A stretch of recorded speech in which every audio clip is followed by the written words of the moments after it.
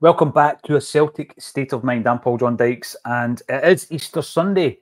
Happy Easter to you, Kevin McCluskey, over in Budapest, and to everybody else who's tuning in all over the globe to get your weekend fix of Celtic chat. Now, Kev, I'm obviously in a Easter egg coma at the moment because I've got a wee guy in the house. And, you know, it'd be rude if I didn't participate in everything that you do at Easter time. Is it different over in Hungary? Did it do anything a wee bit weird or wonderful over there? Or don't you want to tell us? You get involved, but you don't want to mention it. I can tell. I can tell. I'll share all the dirty secrets. It's fine. There's nothing that's nothing that can't be broadcast at this time of the afternoon. But first of all, I'll give you a Happy New Year. And in Hungarian, this is one of the ones I do know. Kellemes Húsvéti. So, Happy New Year to you. You sound like a Bond villain when you do that, Kev.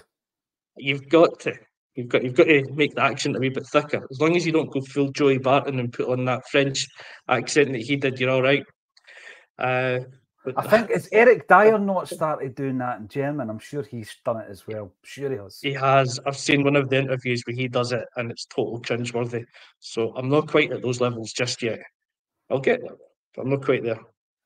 But yeah, no, Easter's a fairly big thing here. It's a family event, obviously. They do have the eggs, but it's not quite the same tradition that we do. But I'll make sure there's always an Easter egg hunt in the house. Hide some chocolate eggs someplace and let the girls go and find them.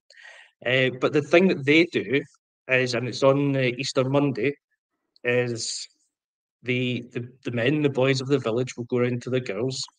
I think they have to present them with something, a gift, sing a song, do something. I'm not quite sure what it is. And then they water the girls, put water on their heads, and it's to signify spring and new life and growth and all that. And then they get a beer back if they're old enough for it. So it sounds all a bit like Wicker Man, Kev. So send us footage. Because that sounds all a bit like dancing around fires. I mean, you don't see anything. It's a bit happy and all that, but you know. It does, but you don't see any kind of strange behaviour behind the scenes in Scottish society at all, do you? Any of this secretive behaviour? Listen, before we went live, I said to Kev that there's been a few battles going into this game. We had Celtic versus the SFA, Celtic versus Rangers when it came down to ticket allocations, Celtic versus the Green Brigades in relation to the women's games coming up. We'll be talking about that during the week, I'm sure. And of course, today's game, Celtic versus Livingston, and the team has been announced, and we're going to run through that for this big game. Probably, well, absolutely, it will be the last game we play at a stadium called the Spaghetti Had, because that sponsorship deal ends at the end of the season. And I've been saying all season, all week rather, around the likelihood of Livingston being relegated and the chances of them actually getting back into this league for a while, I think are very, very slim. Joe Hart is in goals today, 36 years of age. He's the oldest man on the park, Kev. This is going to be his 144th appearance. I'm going to come back to you and ask you the question whether or not, if you look throughout the whole season and the consistency element and not losing your form and not losing your place, should he be considered for Player of the Year? I'll come back to you on that one. Right back, Alistair Johnston. Left back, Greg Taylor. And the central defensive partnership is Liam Scales and Carter Vickers. Delighted to see Carter Vickers back. There was loads of discussion around whether or not he'd be risked on this plastic pitch. And Liam Scales is back as well. Tomoki Iwata keeps his jersey. Does he deserve it? Let us know in the comment section. Bernardo's on the bench. Matt O'Reilly and Rio Hatate. The big one, the big return for Rio. I think we're just one missing now, and that's the captain. Hopefully he'll be back for Ibrox. Nicholas Kuhn on the right, Daiza Maid on the left, and Kyogo Furuhashi through the middle. On the bench, we've got Scott Bain, Adam Ida, Yang returns from his suspension. Novroshki is back on the bench with Bernardo, Kelly, Forrest, Ralston, and Welsh. So no place on the bench for Rocco Vata. What's your thoughts on the lineup, first and foremost, Kev? It's a very, very strong lineup, isn't it? This is us getting back to that pretty much full strength first pick in every position. Yeah, it's ideal. I was looking at this before, and I know James had put out a blog during the week about the players that were returning from injury, Carter Vickers, McGregor, Hatate, and who would you play them? And I was a little bit on the cautious side, and I went back and said I don't think I would play any of them, just given the surface. Carter Vickers is coming back from injury. We've risked him too early before in aggravated injuries. It's a difficult surface. You don't want to do that. Same with Rio. No idea how far along he is in his recovery. I wasn't at the time and thought, nah, I just wouldn't do it. And McGregor, there was always the view that he wasn't going to play. But when I seen the team this morning, I've got to admit, there was a big smile on my face when I've seen that Carter Vickers and Hatate are in there, because that's what they do. That's what they bring. You look at that defence, and it doesn't matter who plays alongside Carter Vickers. If it's Carter Vickers plus another, you're confident because you've got the big man. I call it the he's Van going to Dijk go and win effect, every ball that's in there. Yeah, you could give it that. It just gives you that confidence, and players, I think, grow those extra few inches because he's next to them. Mm-hmm. And then it's like when I'm on a match day with you, Kev. It just fills me with this confidence, that everything's going to be all right. It's not that you grow the few extra inches; it's that I'm that small that it makes you look bigger. That's what it is. Well, did you see me on Monday's Wonder with Big Ewan? Obviously, I was short of a few inches there as well. But yes, I'm sorry to interrupt. On you go. Oh, you're quite all right. But yes, so with Rio coming back in the midfield, I mean, we've been crying out for that creative player all season because it seems like he's been missing for pretty much the entire season. And he just gives you again that confidence that if the game's not quite going our way, we've got someone in the midfield who can just unlock a defence with one pass. If Carter Vickers has got that Van Dijk thing about him, Hatate's got a bit of the Moravcik's in that respect. Yeah. He just knew that Moravcik could unlock a defence, and Hatate can do it. And to be fair, I'm thinking, don't start them, maybe bring them on for the final half an hour, trust in the others to get the game done. Brendan's gone the other way. He's gone bold. I think he's gone, let's get the game won in the first hour. Let Hatate do his stuff. And that's 60 minutes, get the game won, get him off, then rest him up, wrap him in cotton wool, and have him fine for that game next week. Yeah, absolutely. Every single point there. And I'm really keen to get the comments of all the listeners coming in 600 strong in the pre-match. First of all, love hearing where you're tuning into Acsom from all parts of the globe. And today we've got John McVeigh coming from Thailand. I hope you enjoy the game, John. I really do. Tell us, how do you watch the game? Is it just sitting in your pad on a device, or do you find somewhere to go that actually shows the game? That would be interesting to know. I was saying before, Joe Hart, let's run through the team then. Joe Hart, is he a contender for Player of the Year? I mean, where I'm coming from here, Kevin, I've been saying this all season, I think that there has been a very subtle change to Joe Hart's game under Brendan Rodgers. When he played under Ange, I thought he was brilliant, but every single game, it felt as though there was a mistake in him. But the mistakes were due to the fact that he had the ball at his feet so often. You look at the passing heat map, and it was all between the goalie and the two centre-halves. He had a lot of the ball. I think now the onus has been on him basically just being a keeper, save the shots, lead from the back, and I think he's done that. I know a lot of people aren't happy with his command of the area. For example, we do lose a lot of goals from set plays. Sometimes he punches the ball. I'm not sure if he's trying to start an attack rather than catch the ball. But I think over the piece, this has been his most consistent season. And then when you look at the top players that we've got, Matt O'Reilly, for me, in terms of an outfield player, has been over the piece our best player. Kyogo has had a stop-start season. Rio, through injury, stop-start season. Even Callum McGregor's been in and out due to injury. I think in terms of consistency, and Carter Vickers is the other one with his injuries. Joe Hart, for me, if you're looking at consistency, I would vote for him. And it's not... I'm not looking at it saying, he's retiring and it's sentimental. I think based on performances and consistency, Joe Hart's my Player of the Year, Kev. That is low-key a very strong argument you've just made there. It's completely out of left field, I think, when you look at normally who Player of the Year are. And this doesn't just go for Celtic. This goes for when you get the Ballon d'Ors and World Footballer of the Year and all that. It's very rarely a defender or defensive-minded player that wins those awards, because the forwards get all the attention. Now, you mentioned Matt O'Reilly, and I think he's been really good all season. But I was checking back on some of his stats just before coming on. He's got 1 goal in the last 10 games. He's got 2 goals in his last 16 for us. Performance-wise, I think he's been really good, but that attacking output hasn't quite been there at the levels consistently throughout the season. That word is the one that you used a few times with Joe Hart. He has been consistent this season. Yeah. I think maybe we've lost a couple of soft goals that you could lay blame at his door, but you're going to get that regardless of your keeper throughout the season. There will be games if, and hopefully when we win the league this season, let's be confident and say when, if you were to do a proper review of the season and go back game by game, there'll be at least 5, 6, 7 games in this season when Joe Hart has made big saves at big moments. One of them that we've talked about quite a lot is the one at St Johnstone. It's 2-1, 92nd minute or whatever it is. Joe Hart saves a shot on the line. We go down the park and make it 3-1. It's the difference between 1 point or 3 points. And he's done that a few times. He has actually been incredibly consistent.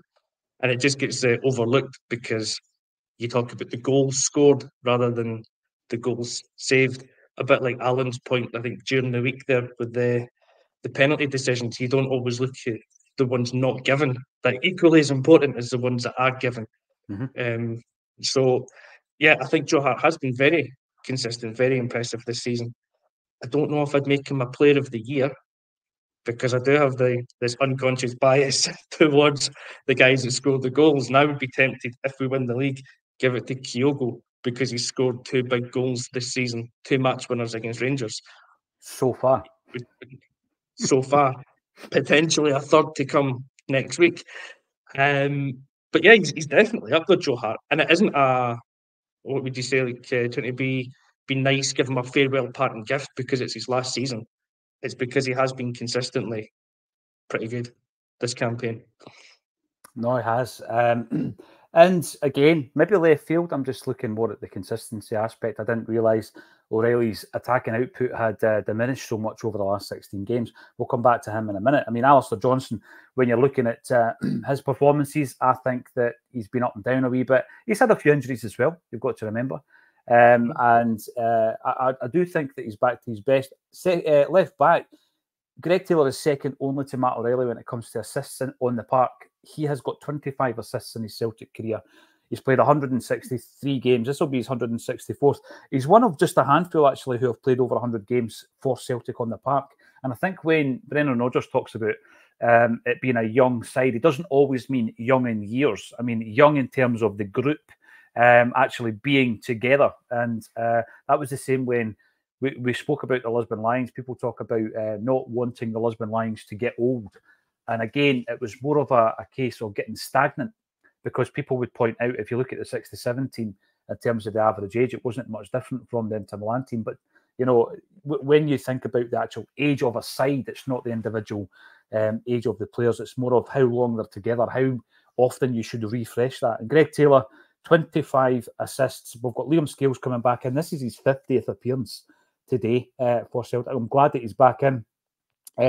But at the same time, I'm looking at the bench and I'm thinking Novroshki, it'd be nice to see him getting some minutes today. There are 2 centre-halves on the bench.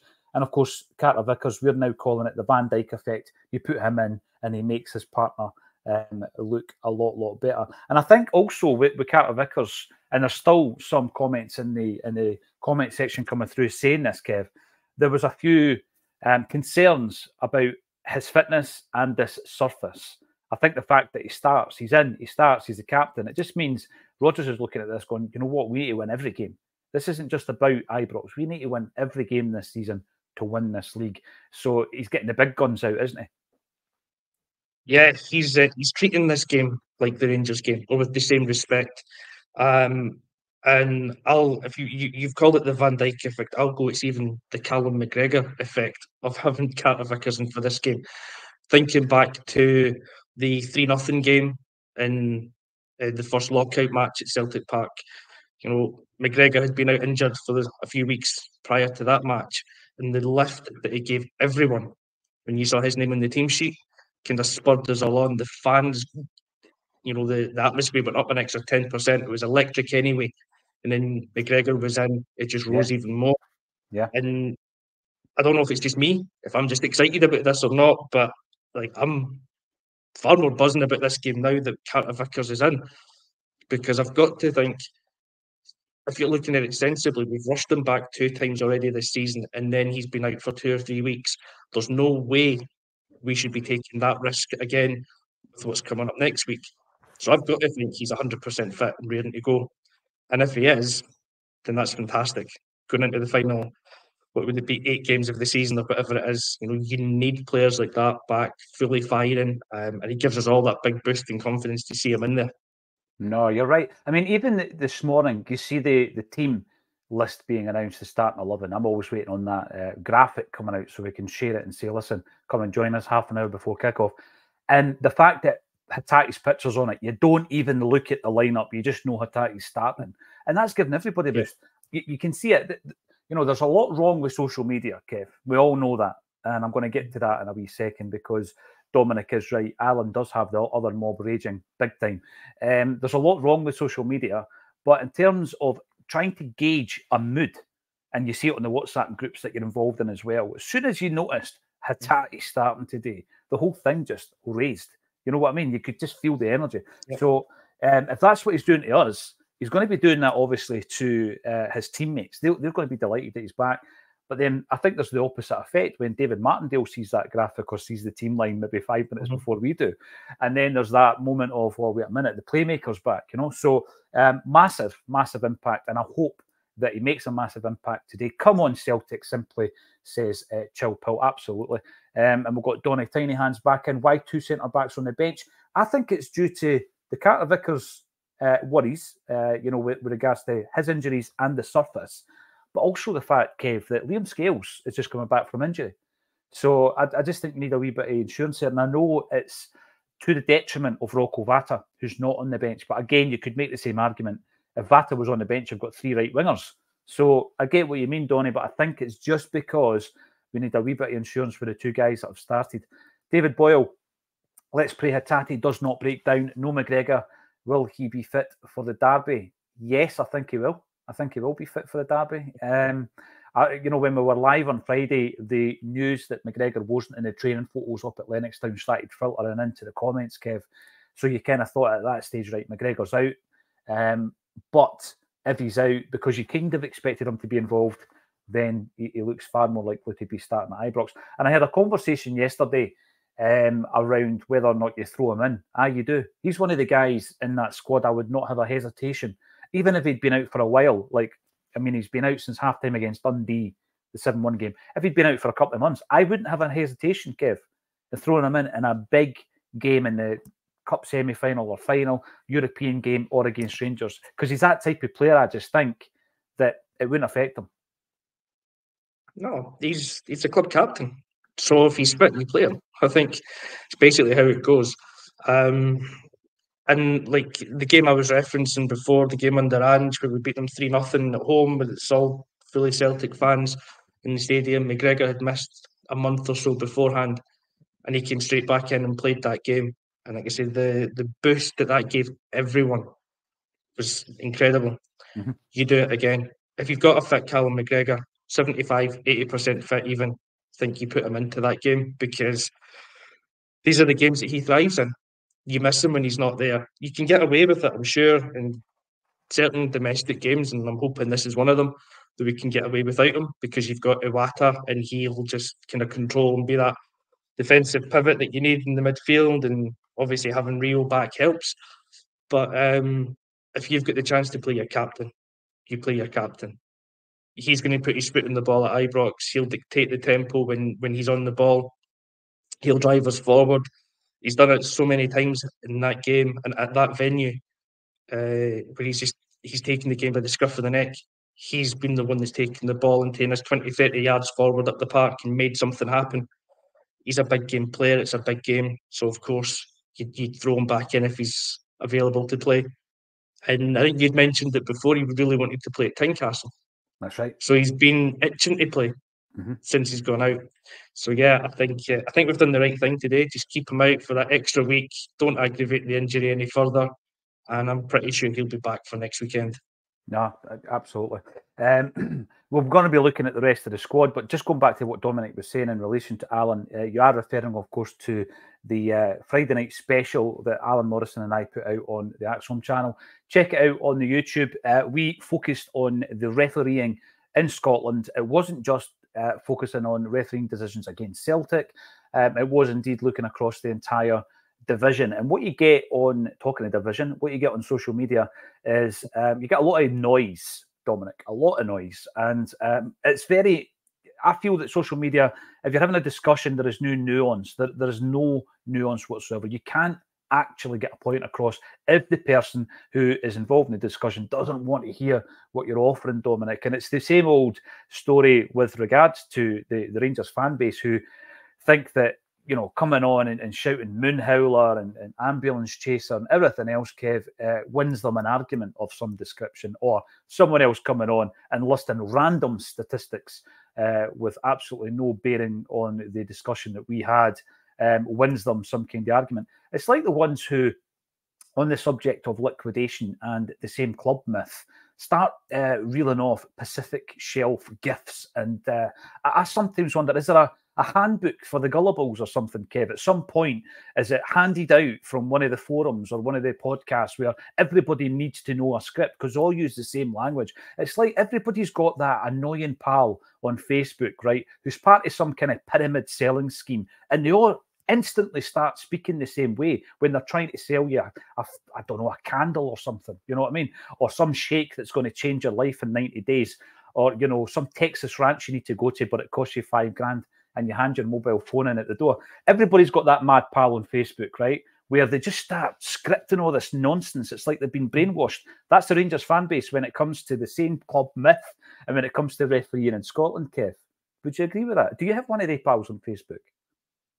Oh, I no doubt do. I think I do. Well, my wife certainly does, and I'll ignore them all because it's not a platform I use very often.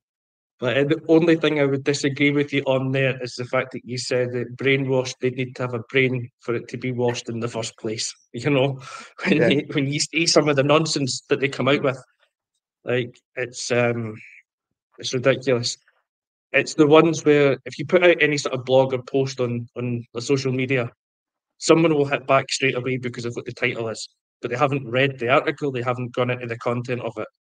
People will see that this is that podcast from Alan, which is superb. It's one of the best that's probably gone out on any platform, not just Acsom. That's credit to Alan. That's credit to Alan. I would agree with that. 100% credit goes to him because it's all his work, really.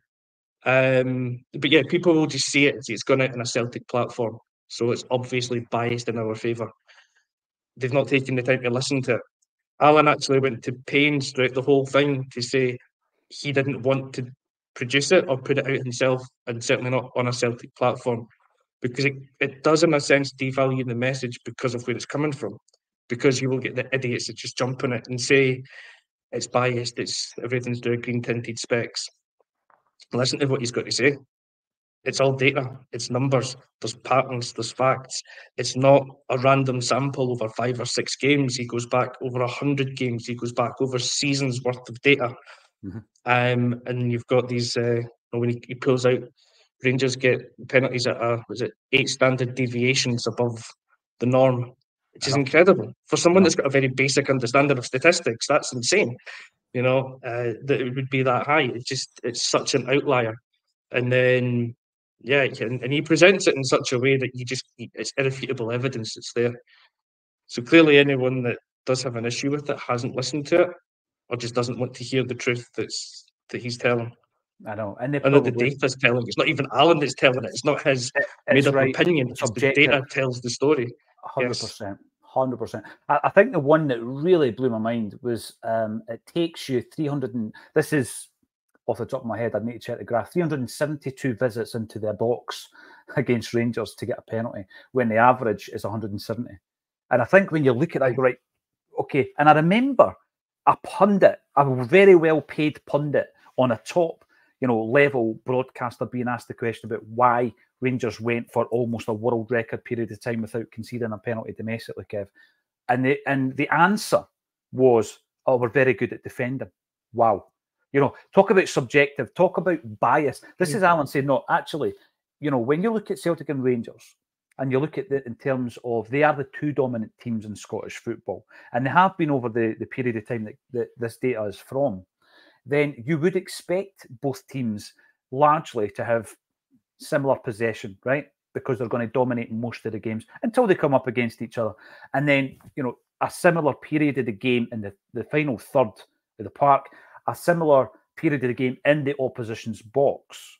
Yet when you look at the actual, it's night and day when you look at the figures. So it takes 372 visits to the Ibrox or to the Rangers box to get a penalty, whereas Celtic's just about on the average, and the average was way down at 170 odd. It's just frightening. And when you see it in charts and graphs, these people who don't want to see the truth will come up with anything to try and dispel the fact that there is an issue.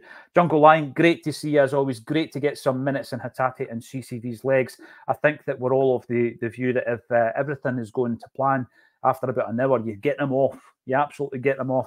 When you look at the midfield then, Tomoki Iwata retains his place. Matt O'Reilly and the man, Rio Hatate. Now, both Iwata and Hatate are 26 years of age. Kev, Matt O'Reilly is the youngest player in a Celtic jersey on that park. 23. You sometimes forget that he is, still down there in that bracket in terms of the age profile. Today will be his 112th appearance. He has 19 goals for Celtic, 31 assists. Will he get in amongst the offensive stats today, do you think? You were pointing out there that in the last 16 games, he's not been as prolific. Yeah, so I'll go back on that one. That stat surprised me as well, to be fair. Like, I knew he kind of dropped off in his goals. I didn't realise it was kind of quite as bad as that, but I think he does cover for it by the fact that he is in there with the assists. I think he's a fantastic player. I've got so much time for Matt O'Reilly. I could sit and watch a highlight reel of him just on repeat all day. I think he's brilliant. And today, why not? He's a game changer. He's got that ability in him. He can score goals. He was doing it at the start of the season at a fairly high rate. His assists, I didn't check that, but I'm pretty sure they'll have been quite consistent throughout the season, because I don't think you get the numbers that he's got without being consistent in that respect. So yeah, I'm looking at him as being one of those guys that can win us this game, and pretty happy to see that he only got half an hour of football in the international break as well. There was the last half hour against the Faroes, because I think he was looking a bit jaded before. So I was looking for him to get as much of a rest as he could. Half an hour in the final game keeps him ticking over, brings him back nice and fresh for today. So why not get in amongst the goals? I'd love to see it, Kev. I think that the very fact that you've got Iwata in there is a good thing for the likes of Hatate and O'Reilly, because we're talking about having the insurance or having someone on the bench for you. I think it's the same when you've got offensive players in that midfield to have Iwata behind you. It breaks up the play really, really well. By the way, when we're talking about the Van Dijk effect, I'm not comparing Carter Vickers to Van Dijk. Kev, I'm sure you're not comparing Haksabanovic to Berbatov or Lubo Moravcik to Rio. I was deadly serious about that one, Paul, and you know it. But when I'm looking at Iwata, he does that thing that Lenny used to do so well in the midfield for Celtic. He breaks up attacks. He does the kind of heavy carrying for the midfield. He does all that stuff that isn't going to be in a show reel. It's not going to be, in the highlights package. But it's very, very important. He's just there. He's always there to break up the attack, block challenges. He's very good at it. Look out for it today if you haven't done so already. And it's an underappreciated role, isn't it? It is, yes. I was just going to say, it's the same then as you go back to Joe Hart. If you circle it back, he's been so consistent because he's just been making saves this season. And folks will go, he's a goalkeeper, that's his job. Yeah. So that's why it doesn't get highlighted. Iwata's a defensive midfielder. He breaks up the play and then he gives it to someone who can play. So he's only doing his job. He's just incredibly good at doing his job, though, which is what makes him stand out. And he is such a great insurance to have. And you've got somebody like the return of Rio in front of him and O'Reilly there as well. It allows them so much freedom to just go and play and attack and do what they do best. Yeah, you're right. We've got, obviously, Maeda, the Ginger Ninja. I think it was meant to be Peroxide, but it's gone a bit ski-whiff. Top goal scorer, Kyogo Furuhashi, looking for his 70th goal today in a Celtic jersey. And then, of course, Nicholas Kuhn, there was discussion around whether Yang would come back. He was getting talked up by the gaffer. I think that was good management, actually, by Brendan Rodgers. But Kuhn keeps his jersey, and rightly so, because he's been on good form, hasn't he? Yeah, he has. I think he's been, over the couple of games before the break, I thought he was probably our best player over the piece with them. So great to see him keeping his place. It's good to see that he's he maybe just now seems settled within the team, which is what he needed, just a few games to get in. And we're seeing the player that hopefully, Rodgers saw in him to sign him and spend 3 million. But he looks a really good offensive player, and it is good management to tell a player that's coming back from suspension, you were also on top form, but look at the guy that's in front of you. So, in fact, for him, look at the guy that's on the bench now. There's two players on form fighting for that same position. Kuhn's got to keep those levels up to keep his place in the team. You're right. Now, if the moment comes, Kev, where AI generates our avatars and our names when we appear online, I think this would be mine. It's the Slabber and Cabbage, and he reckons 7-1 for Celtic. Why not? We've seen it already this season. Listen, thank you everybody for getting involved on this Easter Sunday. Get stuck into your old Cadbury's cream eggs and enjoy the first half. Join Kevin and I at half time. Hopefully we'll be talking about a free scoring first half of football for Celtic. Thanks everybody for getting involved, and thank you to Kevin McCluskey for joining me on A Celtic State of Mind.